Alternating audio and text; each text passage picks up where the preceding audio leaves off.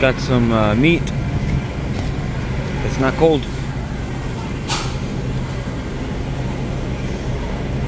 Not cold at all. In this case, 56. This one, 55. This one over here with the pork, 50. We got to find out what is connected to it as far as the racks go. You know, these never have stickers on them at this location, at these grocery stores. For some reason they take the stickers off. I don't know why they would do that. You get to the back of the store and you come up stairs into the stupid motor room that's over there with these pieces of crap racks that they have. Well, I guess they're made by Zero. That's not too bad. Zero Zone, they okay, but they're not the best.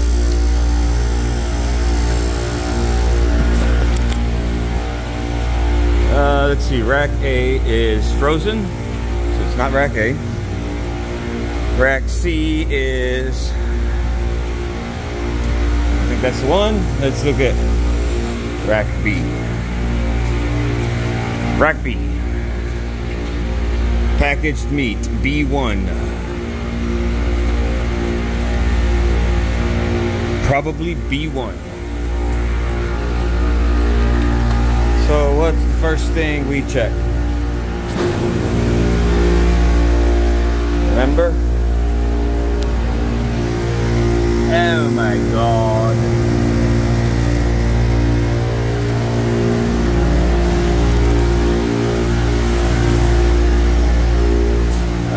Let's see.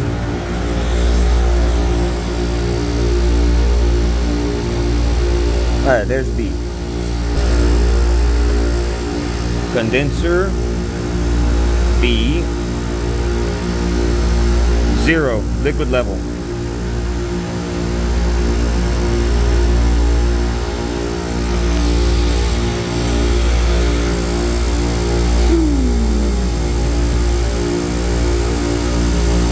That's pretty bad.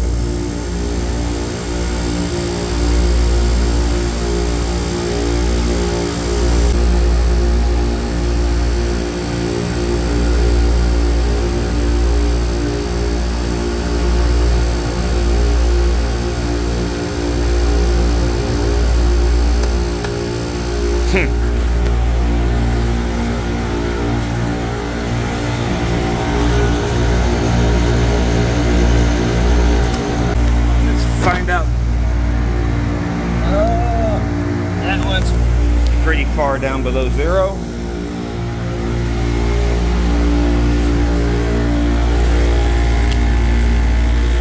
How was that one?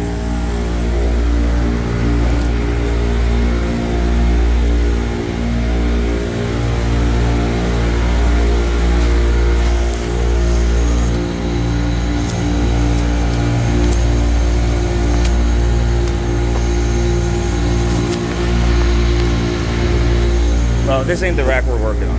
This is the rack we're working on.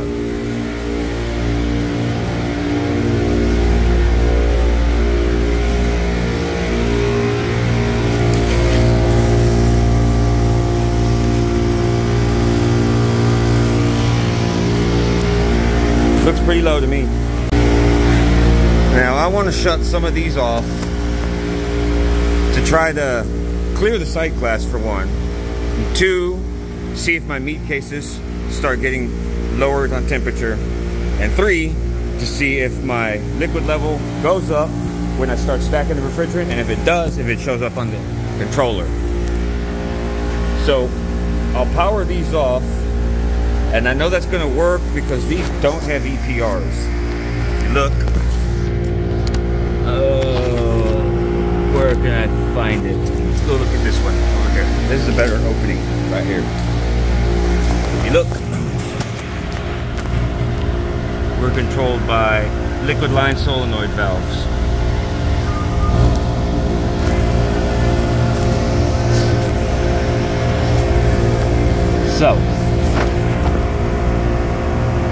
That's what I'm gonna do. I'm gonna see if I can get the liquid line to respond.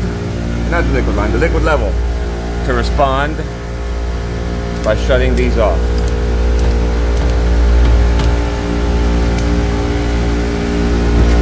Let's see.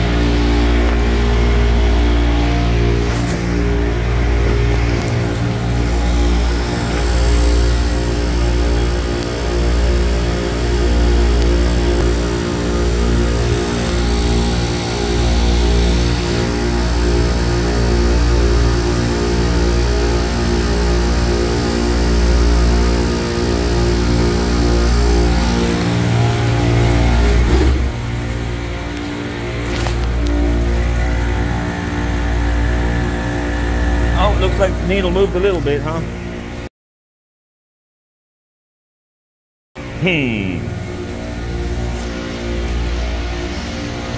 Oh, and we almost have cleared our sight glass. Got one compressor running, I think.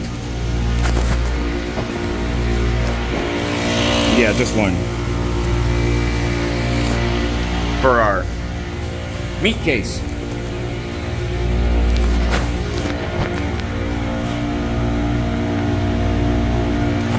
So this thing needs some refrigerant real bad. All right, so have a gander now. This one that was 55.9 has gone down. This one that was 56 has gone down. And this one over here that was 50 has gone down to 40 something because there's a 4 there. So we know that this is a refrigerant loss issue. We need to go get our leak detector and find the leak, and we need to do it fast. Before I go get it, I'm gonna turn everything back to how it was when I got here. I don't like vertical sight glasses. I like horizontal ones better. I just really don't like vertical ones. I think that they're not really legible or accurate.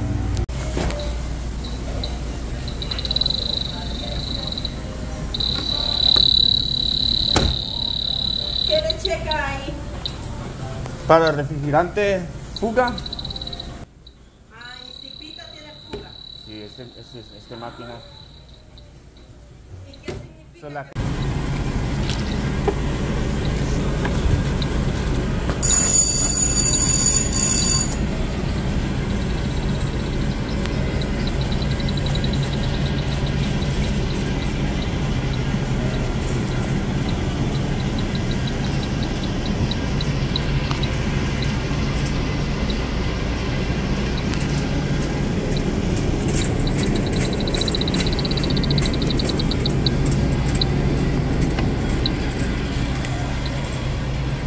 So there's an evaporator here, an evaporator there, evaporator there, I think.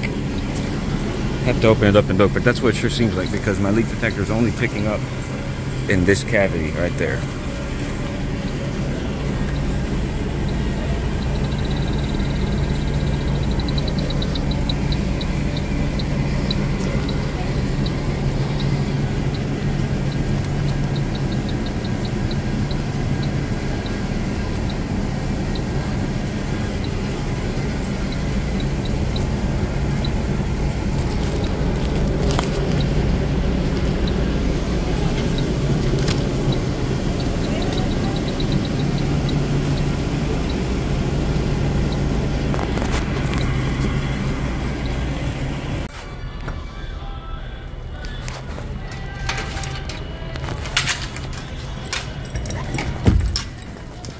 So they got it empty for me. I went and got refrigerant. I'm back. Now I'm gonna valve off that circuit. Gonna valve it off. and add refrigerant so that the meat cases can get back down to temperature. Then I'm going to do a leak search, pinpoint the leak. You know what I'm saying?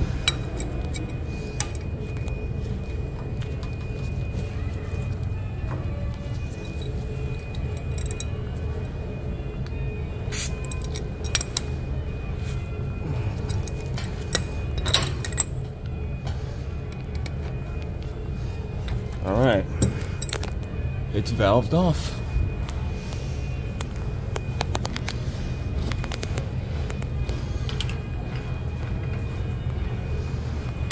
Now I can add refrigerant.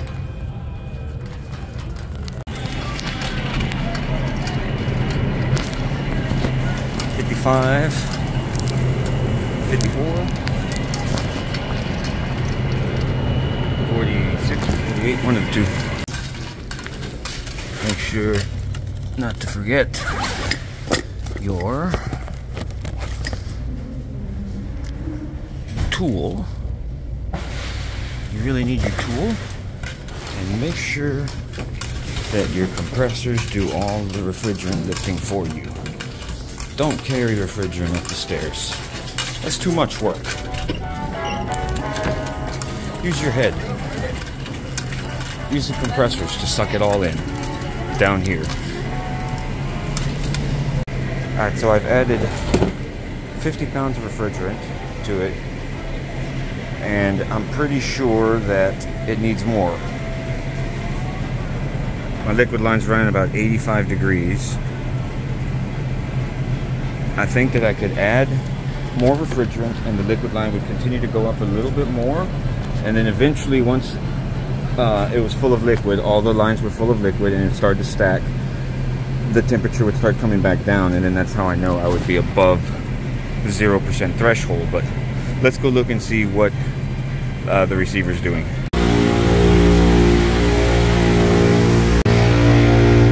So I was right, we still got liquid in there, or bubbles, not liquid. It's still not a full column of liquid.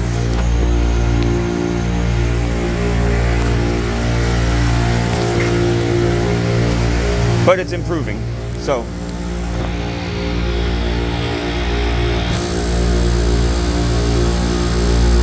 Ah, look, oh, we got some, something. Did you see it?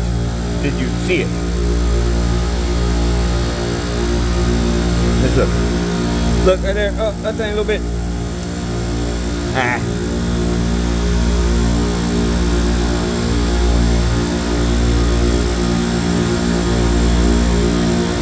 Look at that tiny little spike, 0.5%. Look at that, ain't that cute? Okay, so I was right. I could continue to monitor the liquid line temperature. It's going to keep going up, and then it's going to stop. It's going to start coming back down, and that's how I know I've added enough. All right, so we're running between 84 and 85. This is the third jug.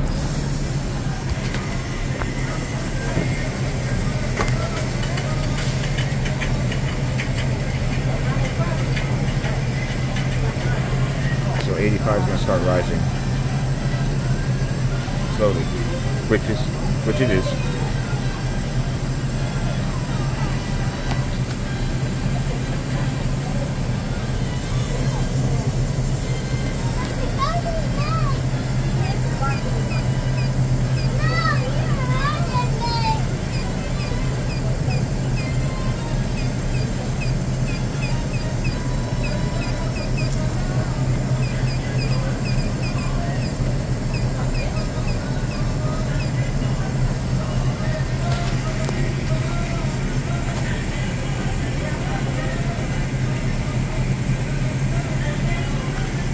Now once it starts coming back down, that's going to mean that we got a full column of liquid and it is beginning to subcool the liquid refrigerant.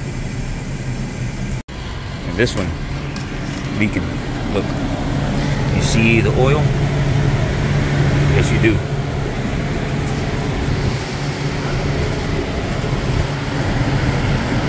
So we find a leak.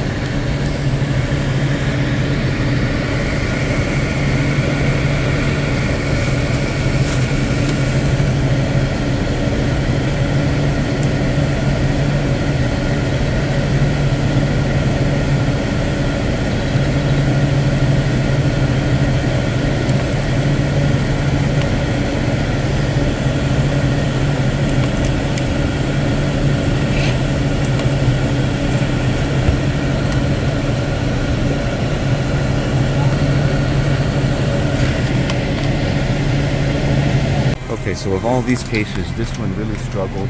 It wouldn't go down below 46. This one hit below 30 is okay.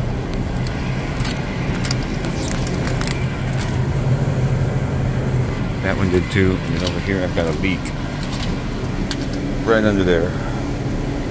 So I'm pumping the circuit down, repair the leak, change the dryer over there because I got a 4-degree temperature drop across that dryer.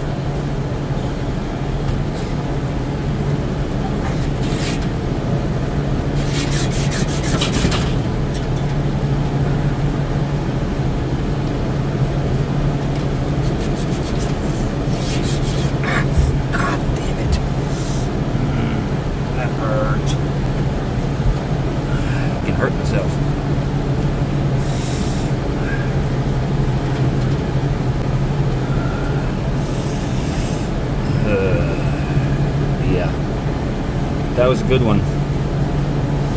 Had enough playing cleanup.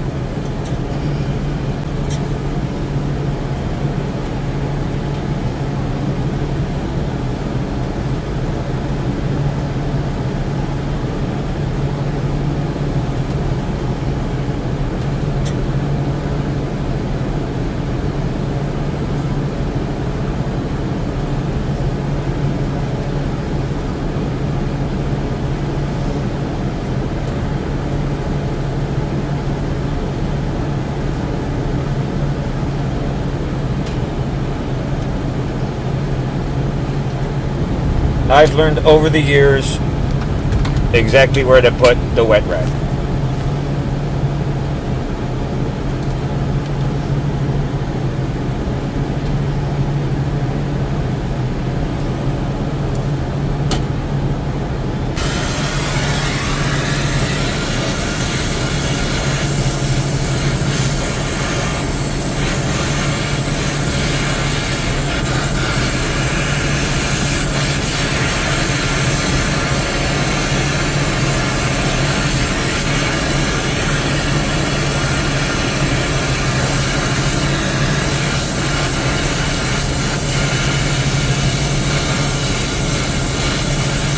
Now don't go crazy and let globs of molten solder roll off the pipe and melt holes in your plastic drain pan underneath your work.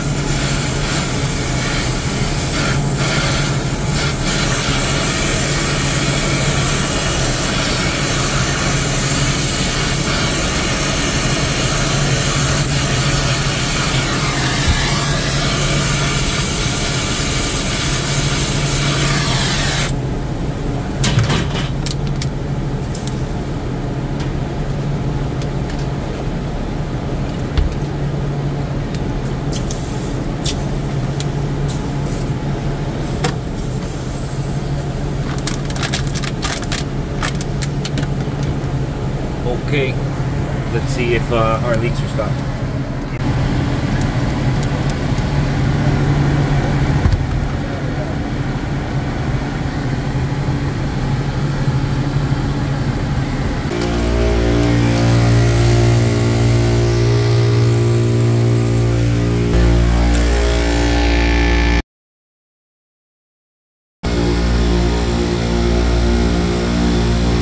Needs more.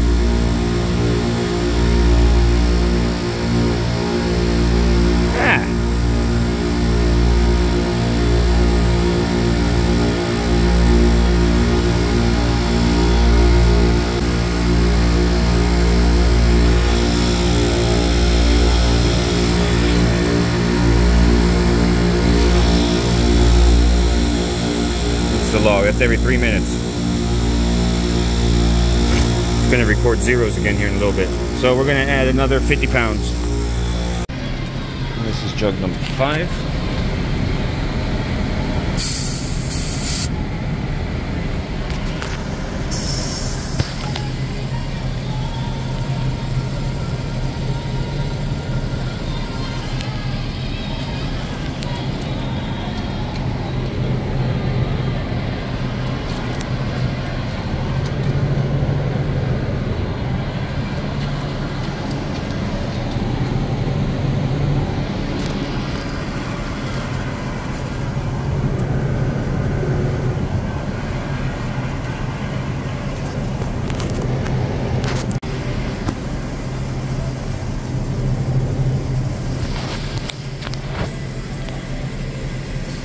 Jug number 6.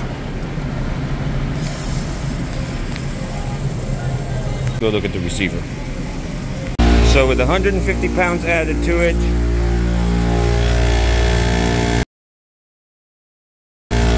bouncing between 0 and 15.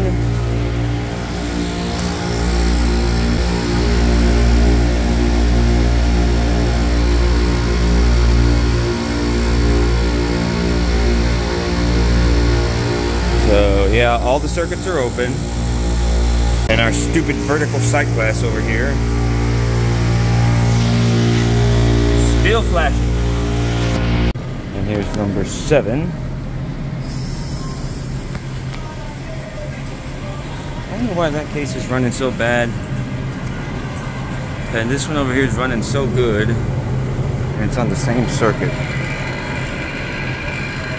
Like, I really wonder why.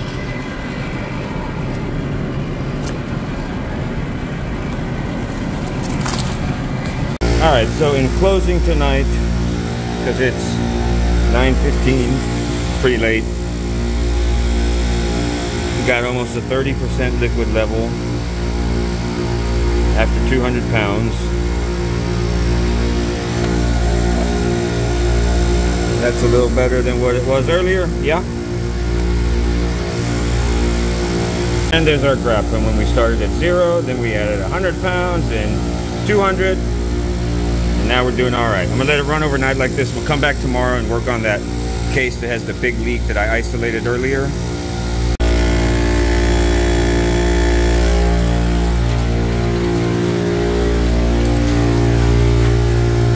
And the stupid thing still has vapor in it. That is some stupid shit.